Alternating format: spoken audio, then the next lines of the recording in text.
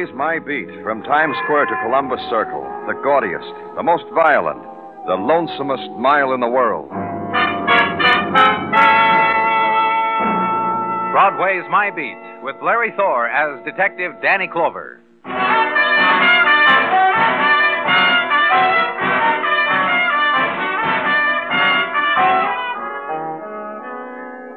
The time comes to Broadway when the April day summons its warmth, its winds, its plumed sprays of sunlight, departs the avenue littered with its promises, and the defeated and the unfulfilled swarm back into the subway entrances and wait on the stifling platforms, in the dim, sallow light reflected from walls of stained tile.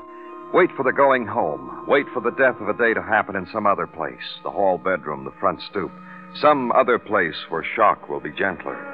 And suddenly, through the steel corridor, a hot, dry wind races in the depths of earth, and on it the fury of hurtling steel, and they surge forward to meet it. Soon they will be home.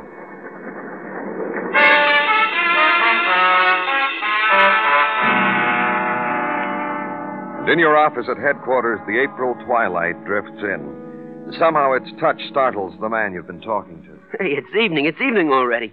What do you know? How long have I been spilling my heart out to you, Mr. Clover? An hour, maybe more. Time flies. A guy tries to clean up his conscience, ease the soul, and it takes longer than he thinks. I ain't keeping you from anything, Mr. Clover. No, you've got all the time you need, Mr. Greenhouse. Go on. Oh, not much more to tell her, except what I told. I see a murder take place. I report it. Common decency, I figure. What you call a murder took place over a week ago. How come it took you so long to give in to the call of decency? You got a point there, Mr. Clover. Tell me. See if I can explain it to you. Try hard. With all my might. I was a bookie once, like I told you. You told me. Look, let me recap it, huh? So maybe it'll make sense to you. It takes me a week plus to confess I saw a man push another man off a roof. You were a bookie. Take it from there. Yeah, a bookie. Until you boys came up with a thing to throttle initiative, dull the pioneer impulse of it. So I pit my brain against society. Try to come up with a respectable dodge. To earn my nut waffles and juice. But my mind has been in such a tight rut with 12 years of making book, all I can come up with is burglary. And that's when you saw it happen, while you were robbing an apartment in the East 30s. You got a whim that says I robbed? I didn't. I tell you, this murder made such an impact on my conscience, I didn't rob, and I never will. According to our books, what you saw was a suicide. The suicide of a man named John Elgin. How books can be mistaken. Ask me, I know. You could identify the man if we found him, the man you say pushed Elgin off the roof, the man you say is a murderer? Identify him? I would draw my eyes into slits, pretend I was in the emotional turmoil of over a week ago, witnessing the event from a fire escape across the airway, and I would try to identify him. You find him, and I sure would try. But I make no promises. Yeah. I ask your pardon, Mr. Greenhouse. Well, it's okay. But for what? I didn't let you finish telling me why it took you this long to come to us with what you saw. Forget it, kid. It was like this. I had some washing to do. My conscience, my past, the foolish notion I could be a successful burglar, which I am obviously not equipped. Too emotional. This washing took me such a time. I now give it to you to hang out to dry. All right, you can go for now. Forever I can go, Mr. Clover. I can forget I saw murder with my own eyes. Well, thanks for everything. You've been a dream. And watch him as he moves to the door. Stops. I'm glad I came here. What a load off the old chest. And leaves. The complete man. The happy citizen. Then turn your swivel chair around to the window and briefly watch the city leap into the night and hear the sounds of it as quick and new and fleeting as spring wind on the strings of a harp. Walk away from it, because the quality of this night is laced through with death talk, and so for a policeman, this night is work time. So the intercom, the order, the requisition, and the squad car is waiting downstairs. The drive to the East 30s, and the address trapped in the cone of the car's spotlight.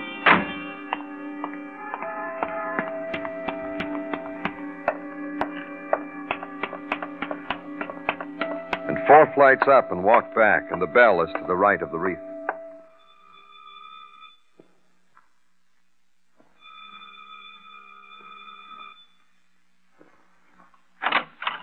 Yes? Good evening. My name's Danny Clover. I'm from the police. Another one? I thought whatever business I had with you people about my husband was over, done with. There's a few more questions, Miss Elgin. May I come in? Yes. In here, please. Now, what are your questions? Are you convinced your husband killed himself? Yes. I see.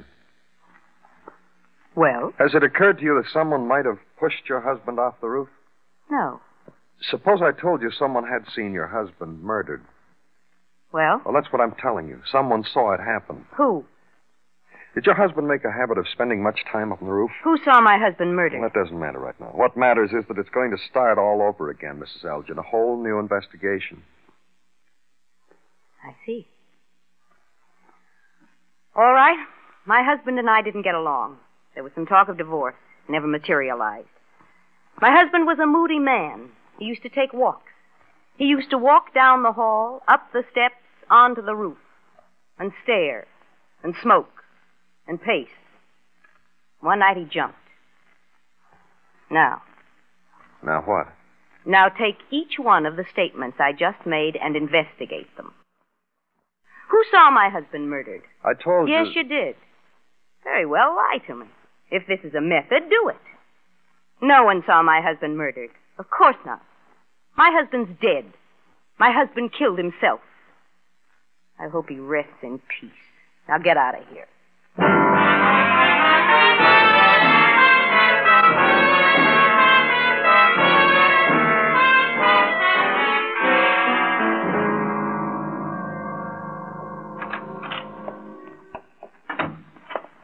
Don't move, Danny. Huh? I make this request of you. Just don't move. Stay where you are. And from this sculpted pose, congratulate me. Something good has happened to you, Gino? The best. The natal day of my youngest Amelia is riding Fini across yon spring skies. Huh? It was a beautiful day for the birthday of my youngest Danny.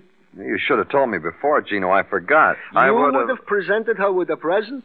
What's a present when you can do what you can do? What can I do, Gino? At your leisure, call up my Amelia on the telephone. Wish her the many happy returns. For a girl who has just become a woman of 11 years, Danny, a call from such a grown-up fella wishing her a wish, what more can such a woman ask? I'll do it, Gino. First free minute I get. How well I remember the night she came to us. How almost she was born under the sign of the Flying Red Horse. What? The sign of the Flying Red Horse, Danny. Where I had to stop at the gas station to refuel the borrowed machine in which Mrs. Tartaglia and I were making our scheduled journey to the hospital. Oh, yeah. This, of course, explains my Amelia's interest in such posies as Pegasuses and other beasties that fly with 4 legs. Of course. Well, Danny, now that we have disposed of the frills and fripperies, to work, huh? Well, whatever you say, Gino. And then to deceased John Elgin, whom we have called suicide, and with which verdict others differ. Well, what about him, Gino? This about him, according to our files. He was once picked up in a raid on an after-hours joint 3 months ago. With him was a woman, name of... let me adjust the specs to see. Name of Gladys Haywood of 1217 West 73rd Street. The only memento the deceased John Elgin left to us, Danny. Give me that name and address, Gino. Here. Thanks. Now, get Detective Muggerman and have him meet me with a squad car. Oh, and, Gino... Yeah, Danny? It'll be too late to call your Amelia, so you give her my kiss. Good night, Gino. Leave headquarters again. The ride with Detective Muggerman now up Riverside Drive, and this time of night is one with the river. Black. And the lights, flung downward from places far away, shimmer briefly and are gone. And the swift ebbing figures walking hand in hand by the water. And the lonely ones who stare at the moon's curved reflection. And the huddled ones who look for nothing at all. The river at 10 o'clock on a spring night. Take a turn on the 70s. Park the car, and a house to find again. And a hall to walk. And a door found.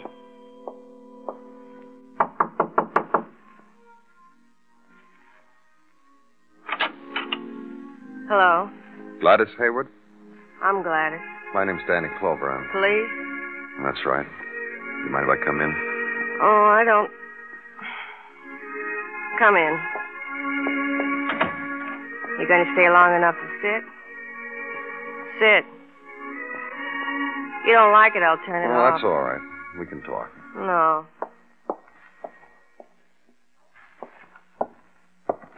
Now what? I'm trying to find out some background about John Elgin. Your name came up. On account of that raid. That's right. Was that the only night you were with Mr. Elgin? I had about a year with him, mister. You want to try to believe something? I'll tell you something. I almost married him. He had a wife. I know. I met her. I had a chat with her and tea with her, handshake, and looks into each other's eyes, woman to woman. Very civilized and up to the minute afternoon. I rang her bell and told her I was in love with her husband and wanted to marry him. What was her reaction? Smiles. She was all for it. She didn't like Mr. Elgin. She told me that when bent from the waist to pour the tea and looked up at me and smiled. About a month ago, this tremendous thing happened. Mrs. Elgin was going to divorce her husband, and you were going to marry him, is that right? The plans I had. What's happened? Pick up that book beside you, mister. War and Peace, it's called. I can't understand what it's about. The music I was listening to, I don't know what it's about either. Mr. Elgin gave me those things and other things. First he said he loved me, and then he was going to educate me.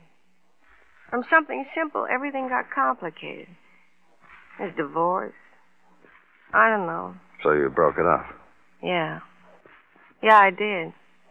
I couldn't be a wife to Mr. Elgin, but see, there I go again, calling him Mr. Elgin. I never could get around to call him by his first name. I sent him back to his wife and told him to stay there, and he thought that was the best idea. You see, a girl like me wants... What do I want? Can you tell me why anybody would want to murder John Elgin? I don't know. I don't know anything. Maybe I should have married him. Now what have I got? A date with a guy at 11:30.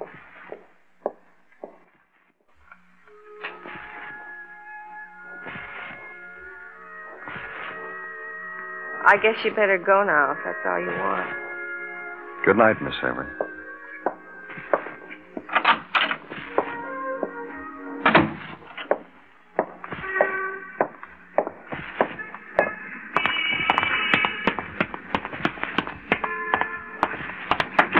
Danny? Let's go, Muggerman. Yeah, let's go. Just over the radio, Danny. You're shooting 2 blocks from here, liquor store. Come on.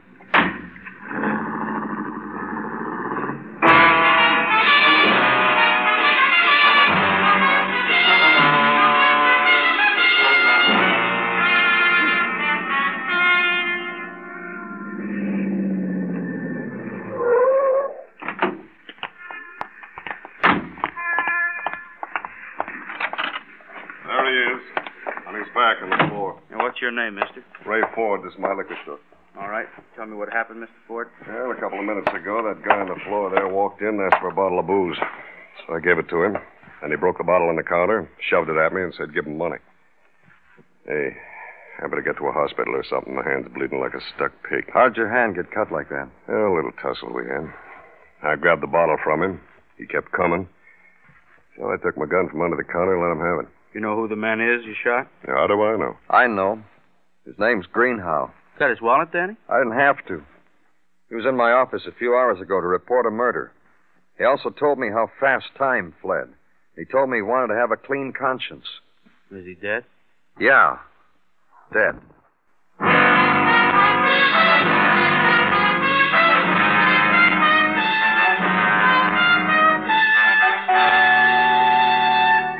You are listening to Broadway's My Beat, written by Morton Fine and David Friedkin, and starring Larry Thor as Detective Danny Clover. Now a few words from Burt Lancaster, star of the motion picture The Crimson Pirate. This is Burt Lancaster. I've been doing quite a bit of traveling around the world lately, either on location or making personal appearances. But I always keep in touch with Hollywood by listening to the Lux Radio Theater every Monday night over the CBS radio network. To radio actors, the Lux Radio Theater is Hollywood, because you can always be sure of hearing the latest and best motion pictures with the original stars. Why don't you tune in with me to the CBS radio network next Monday night and hear some fine entertainment on the Lux Radio Theater? This Monday, on most of these same CBS radio stations, Lux Radio Theater stars William Holden, Nancy Olson, and Lyle Betker in Union Station.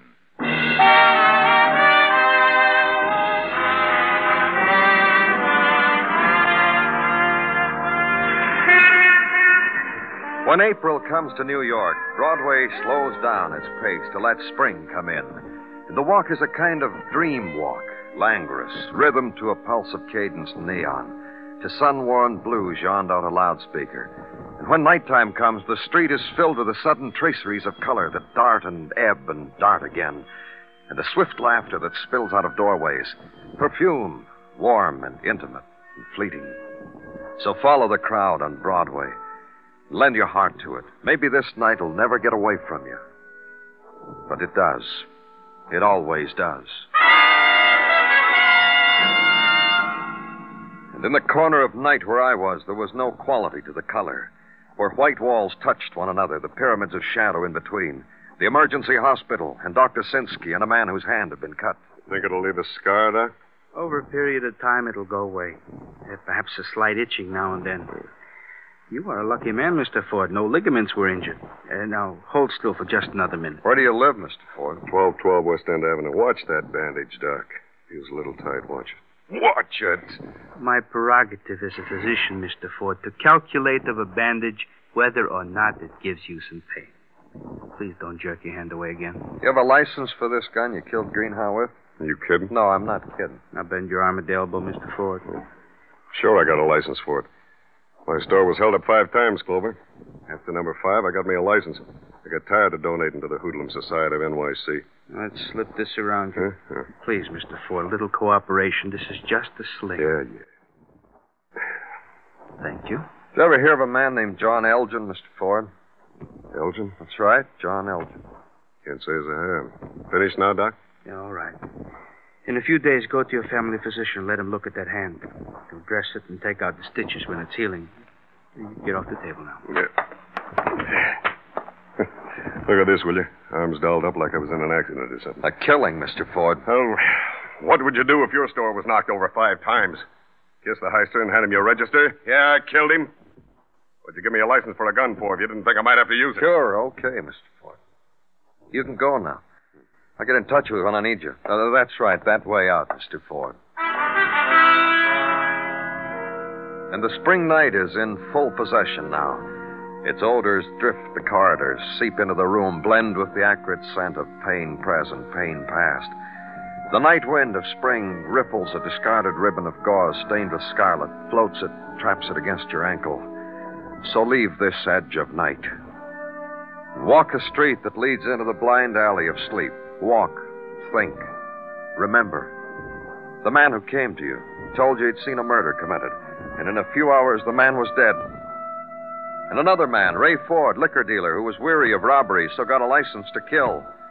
The licensed violence, to kill a man who said a murder was committed, had seen the cascade of death from a rooftop. The death of John Elgin, that we had called suicide. Then the end of walking this spring night, and open the windows of a room. Sleep.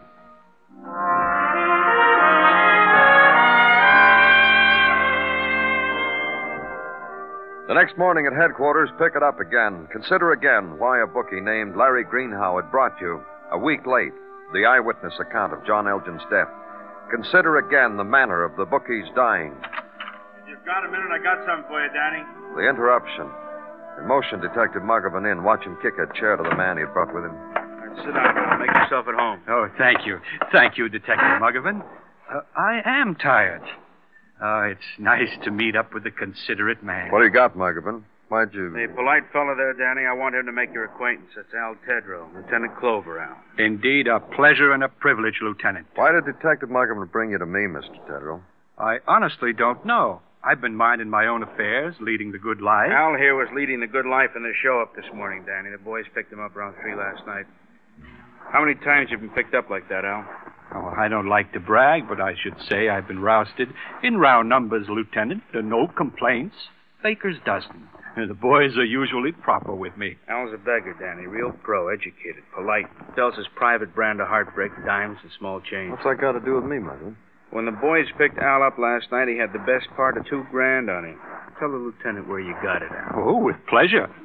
Let's see. Yesterday?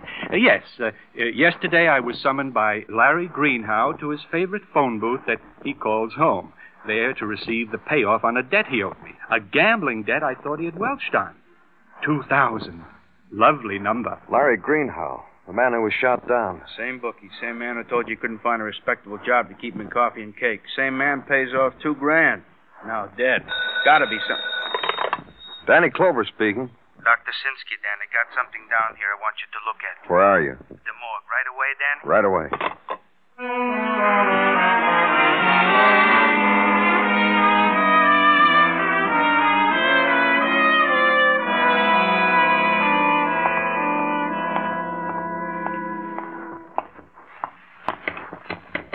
Here I am, Danny, over here. The reason why I called you and asked you to come down here to the morgue is... You said you had something interesting to show me, Dr. Sinsky. I said interesting, Danny, because to you, a policeman, that is a proper word. As far as I'm concerned, to me, it is merely a function of... Come on, Doctor. What did you ask me to come down here for? I'll show you. Larry Greenhow, Danny. Did you do an autopsy on him already? Merely a superficial examination. Right here. Look. A welt on the front of his thigh. What about it? Post-mortem lividity, Danny. What? A very simple thing. A person who, after he is dead, lies in one position for an hour or two develops such a welt, as you call it. Seepage of blood to the lowest part of the body. Physics, Danny. You mean Greenhow was lying on his face after he was killed? Yeah, probably with one leg drawn up under him. I took the liberty, Danny, to call down for the photographs taken at the liquor store where Greenhow was found dead. Here. Now, did I use the right word? Lying on his back. Yeah, you did, Doctor. It's interesting, all right. Thank you. Where's the nearest phone down here, Doctor? Through that door. Thanks, Dr. Sinsky. Thanks a lot.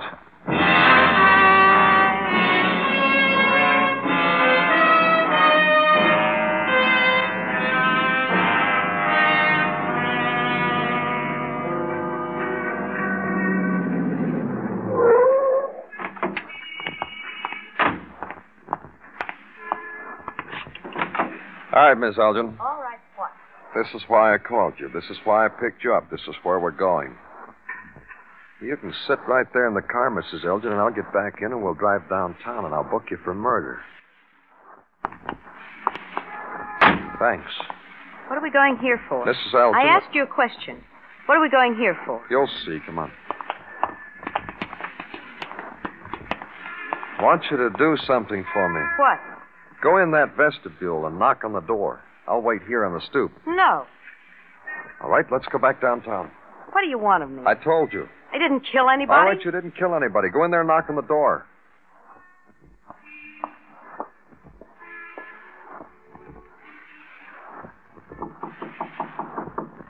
No one's home. Knock again. Again. Well, Margaret. I didn't want to do it. He made me. He made me, Ray. I didn't want to do it. What? What, baby? What are you talking about? Inside, Ray, inside, both of you. Thanks, Mrs. Elgin. All I needed was that the two of you knew each other. Ray, I didn't want to do it. He said he was going to charge me with murder. Well, baby, he said he was going to charge me with murder, Ray. What's it all about, Chloe? How's your hand, Ray? I get twitches. You'll get over it. Tell me again how you cut your hand, Ray.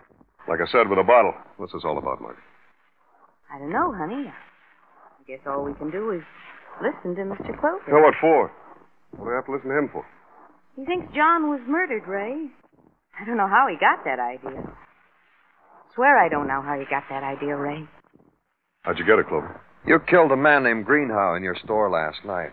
He told me Margaret's husband was murdered. Yeah, he told you Margaret's husband was murdered. So?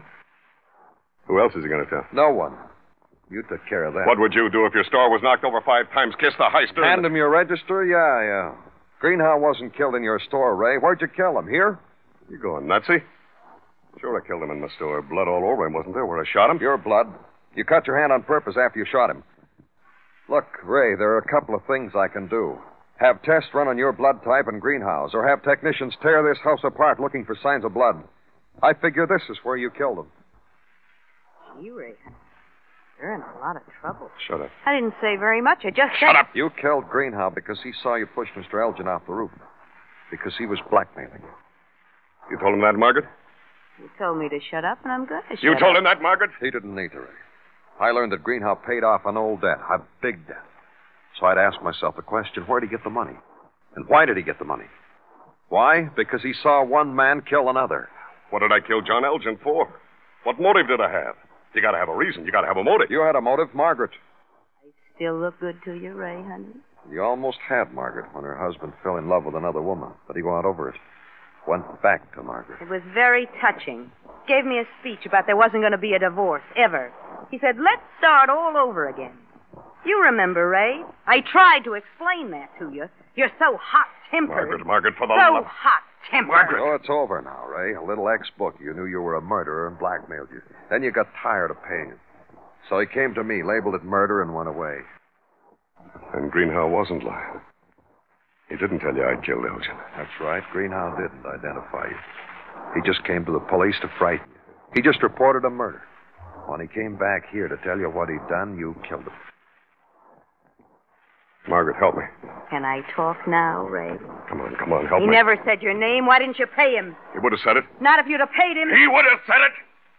Look how hot-tempered he is. Knows everything. Him. Burns our life away.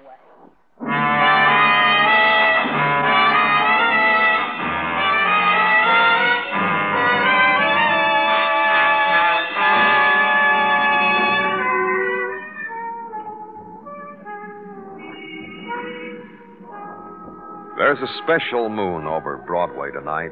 It dips low and mixes with the laughter, the clack of heels, and the light flung downward from the spectaculars. And people look at it, point at it, wink at it, and run into whatever shadow they've planned for the night. It's Broadway, the gaudiest, the most violent, the lonesomest mile in the world. Broadway, my beat.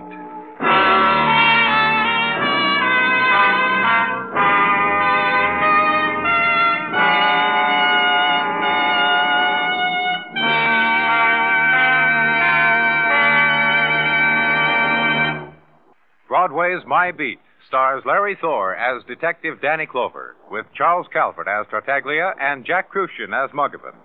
The program was produced and directed by Elliott Lewis, with musical score composed and conducted by Alexander Courage.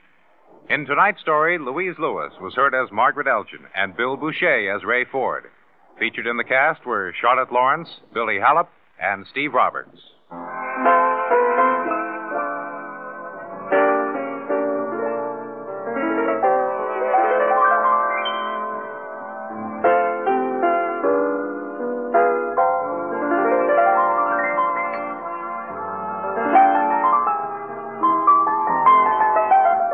Don't forget Monday nights, it's Arthur Godfrey's Talent Scouts for fun and variety entertainment galore on most of these same CBS radio stations.